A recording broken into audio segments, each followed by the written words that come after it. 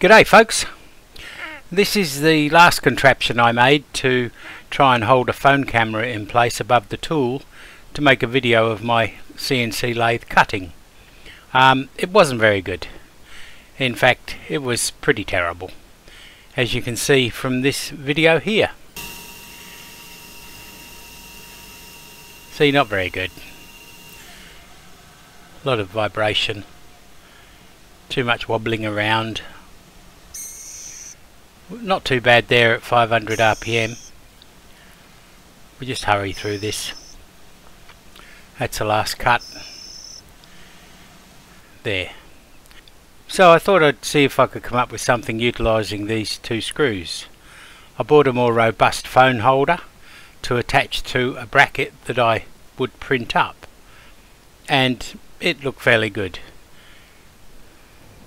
This was my first attempt at a print to hold the camera on the turret of my lathe. You can see here I've built this section here up so that this piece here can be printed without support, and then there was support in here to get to being able to print this stop here, and the pieces go together like this. So that's held in there. There's a round blob on there, and that sits between the two pieces, but it's pretty wobbly, and I looked at it and thought, must be a better way to do this. So the first design that I came up with, actually I removed this part here and I put a hole in the thing here. There was still this support here.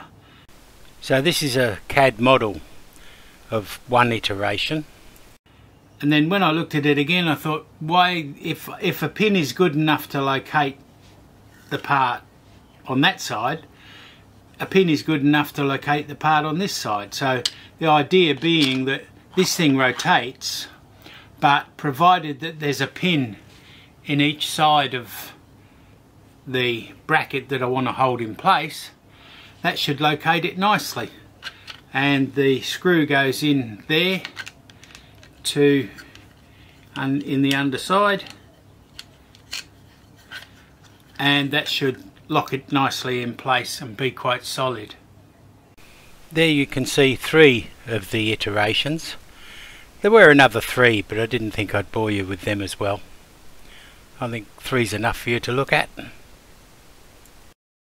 Right, this is the final iteration, I hope, of this part. You can see it was printed this way up, so the printer was making layers that way, and I've got a couple of gussets in here. You can see there. This shape is to sit on the turret with a couple of holes in there for the screws to go through to attach it to the turret. And there you can see the supports that are within the holes to stop them collapsing when the 3D printer gets to the top of the holes. I'll just knock those out and we see what we end up with.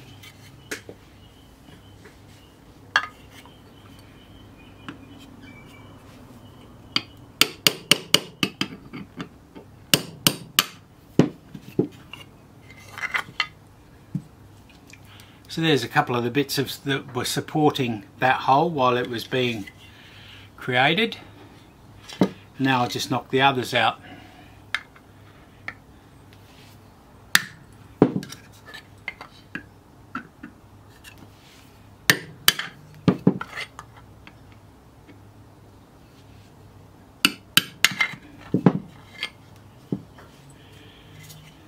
And there you go, there's the supports. And there's the holes. There's a bit of rubbish in here that needs cleaning out, which I'll do with a scraper that I've got, and that should fit quite nicely. I don't know that it'll fit yet. Let's have a look. Oh, it sort of goes in. There's enough clearance there, and you can see once I've got those holes there cleaned out so that they can take a pin, that should, I'm hoping, that will hold this thing in place quite nicely. My printer is a Creality CR10 Mini and it works really well. I don't have any issues with it. Came with a glass build plate and I replaced that with a cheap flexible build plate off eBay, and I have no issues with the printer at all really. This particular print here, as you can see, it sort of stopped a bit early. When I came out, the filament had jammed on the spool, so the printer just kept going, but there was no filament being fed. It's not a terribly common problem, but it's annoying nevertheless when you've printed something for about 6 hours and you've only got an hour to go and this happens. It gets a bit annoying. 3D printing is not quite where one would like it to be at this stage. Here you can see almost the finished result. I put a quarter reamer through the 2 holes for the pins. I didn't put it through all the way, just about halfway, and this pin is fairly loose. Oh, actually it's not too bad, but this one's quite tight. I measured the distance between the 2 pins. It was 0.1 smaller than the piece across here.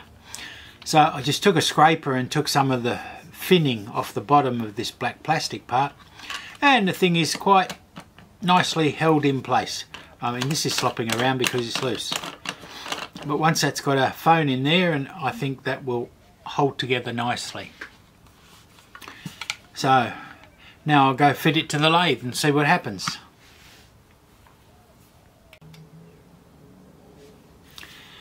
This little device here is a Canon BR-E1 remote control, a Bluetooth remote control for my camera, and it makes life so much easier when you're doing tabletop stuff like this, because I can just turn the camera on and off as I please. It was easy to connect up and it works really well. This is just crazy. I couldn't see this from where I was looking, but it's obvious to see I'm measuring in the wrong place. So I made the standoff to go in there, and then I had to go back and make it a millimetre shorter. I didn't realise how clever the autofocus is on my camera. All that wrinkly skin. Amazing. That end where the screw is still looks a little high. I'll have to check that out and see exactly what's going on there. Not that it matters too much to the camera. I don't think the camera will care one way or the other. That little bit of flex is neither in nor there, because that's not the way we need the rigidity. In the X and the Z, that thing is pretty solid now. So I look forward to trying it out.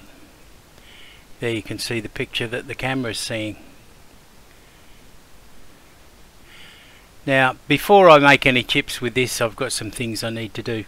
I need to check out the vibration of my lathe at various speeds, because 100 RPM can make quite a difference to how much it's rattling around. I'll also see if I can adjust the acceleration levels on the travel. See if that can help. Alright, thanks for watching.